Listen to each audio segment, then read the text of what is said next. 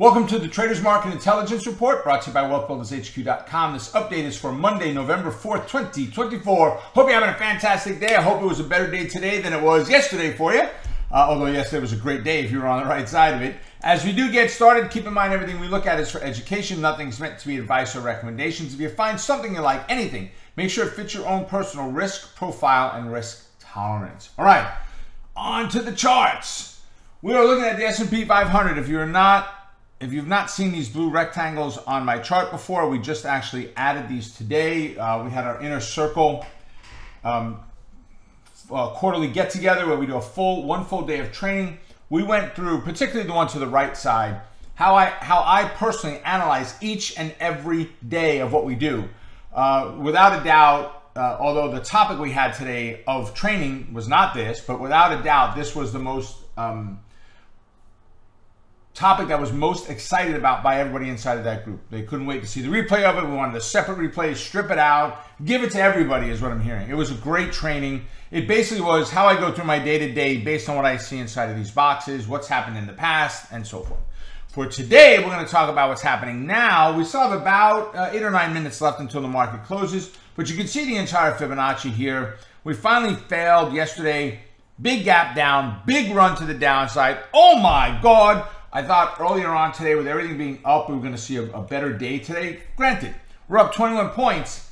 That's from yesterday's close. We stretched all the way up to where we opened yesterday, and we failed off there. That is not an exciting thing for me.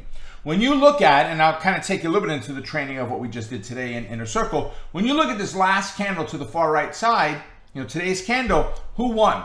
Well, who was in control on the open? The bulls.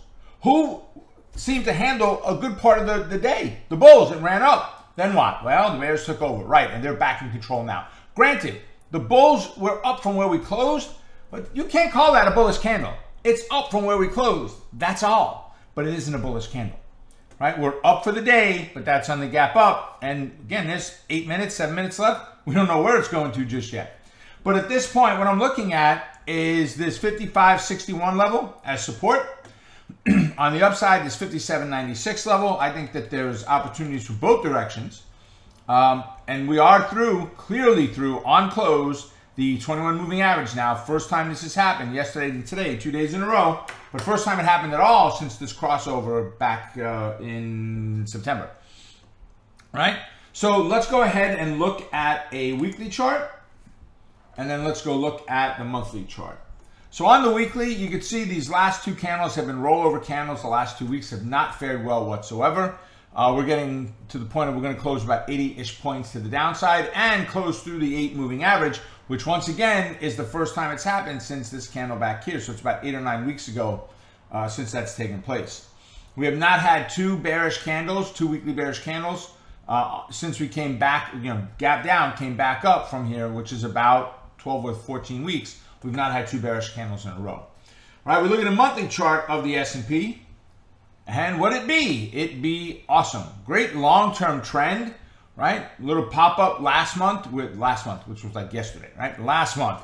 Little pop-up in there on the all-time highs. And then this month is just today. We don't really see too much yet, right? It's still kind of flattish, nothing really happening in there, right? If we go back over to a daily chart, I want to look at the VIX.